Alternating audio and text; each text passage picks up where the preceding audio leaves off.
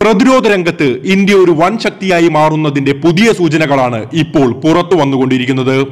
ഇറാഖിനെ തകർക്കാൻ അമേരിക്ക ഉപയോഗിച്ച അതേ ബോംബുകളെ ക്രിയാത്മകമായി പരീക്ഷിച്ച് വിജയിപ്പിച്ചിരിക്കുകയാണ് ഇന്ത്യൻ വ്യോമസേന. ജാഗ്വാർ പോർവിമാനങ്ങളിലെ സാങ്കേതിക വിദ്യകളെ പരിഷ്കരിച്ച് അമേരിക്കൻ നിർമ്മിത CBU-105 smart anti tank guided ബോംബുകളാണ് പൊക്രാനിൽ India പരീക്ഷിച്ച് വിജയിപ്പിച്ചത്. ഏത് കാലാവസ്ഥയെയും ഭേദിച്ച് തങ്ങളുടെ കൃത്യത കാലങ്ങളായി ശരിവെക്കുന്ന ബോംബുകളെ അമേരിക്കൻ കമ്പനിയായ ടെക്ട്രോൺ ഡിഫൻസ് സിസ്റ്റം ഉദ്യോഗസ്ഥരുടെ മേൽനോട്ടത്തിലായിരുന്നു ഇന്ത്യൻ വ്യോമസേന പരീക്ഷിച്ച് വിജയിപ്പിച്ചത്. പൊക്രാൻ മരുഭൂമിയിൽ വെച്ചായിരുന്നു പരീക്ഷണം നടന്നിരുന്നത്. ഡമ്മി വസ്തുവിനെ ലക്ഷ്യം വെച്ച് പരീക്ഷിച്ച ബോംബുകളുടെ ഭാരം ഏകദേശം 450 കിലോഗ്രാം ആയിരുന്നു. രാത്രിയും പകലും ഒരുപോലെ പ്രയോഗിക്കാവുന്ന അതീവ പ്രഹരശേഷിയുള്ള സ്ഫോടനങ്ങൾ നടത്താൻ ഇനി ഇന്ത്യക്ക് അധികം പ്രയാസമുണ്ടാവില്ല.